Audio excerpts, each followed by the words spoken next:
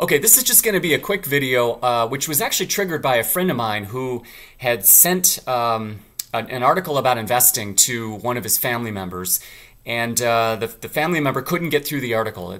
Something in the first paragraph triggered him. He didn't like the tone of the writer, and he couldn't get through it, through that first paragraph. So needless to say, he didn't read the article.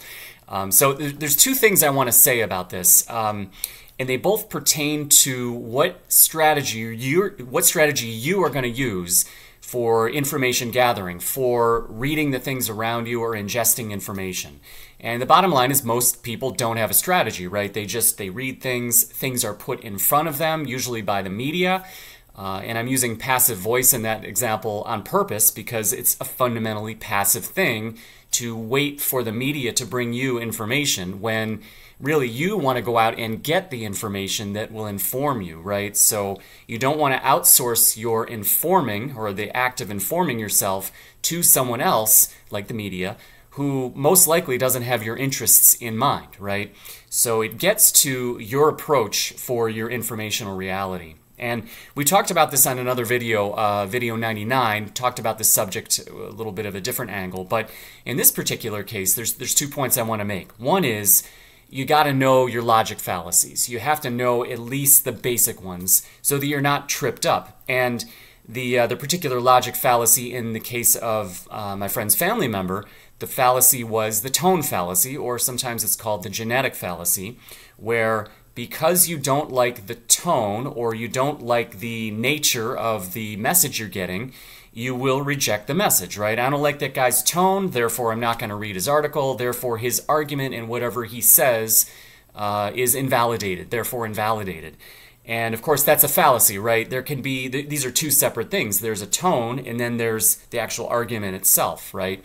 And the tone may contribute or detract from the persuasiveness of the argument, but that's just operating on a rhetoric level, right? That has nothing to do with the inherent logic of or insight of the article itself or the video itself.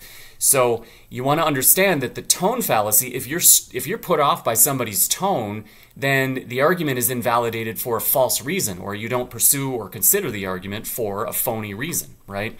And in the description of this video, I'll link to a couple of articles that I've written on a long defunct blog that I had years ago about writing. I'll talk about, or I'll link to some articles I've written about the basic logic fallacies. So the first thing I want to just get across is know all the major logic fallacies. And so then once you know them, you can see them and then you won't get tripped up by them, okay?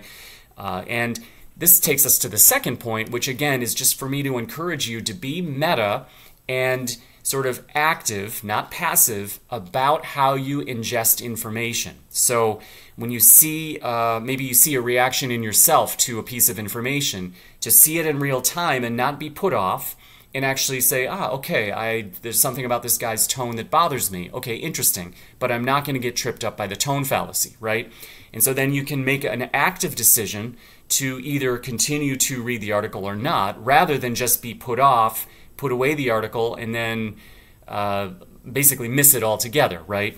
And think about it. If you navigate reality with like a hair trigger reflex to shut down, some insight, or shut down some book, or shut down some TV channel, then you're basically, that's not active, right? That is passive in the sense that it's just luck whether you're triggered to shut down something, and you're not actually awake to arguments that may reach you. So you want to kind of make sure that this trigger is something you control, not that something that just goes off and then you just close a window and stop reading, right? And it turned out this article that my friend supplied, if I think it's the one I don't actually know precisely what the article was, but I know the source, and it's from an information source that's actually very, very useful. It's the Bow-Tied Bull group, which they're on Twitter, and they have a paid Substack, which is incredibly helpful for kind of navigating the postmodern financial environment. But they do use a very aggressive tone and sort of, they're very declarative in how they say things. And so, yeah, you have to sort of eat that in order to actively ingest their ideas, which have merit, right? So I guess the takeaway is be strategic, not passive, Don't let yourself get instantly put off by something or tripped up by some logic fallacy. Instead, put yourself in a position where you can observe and see logic fallacies and don't commit them.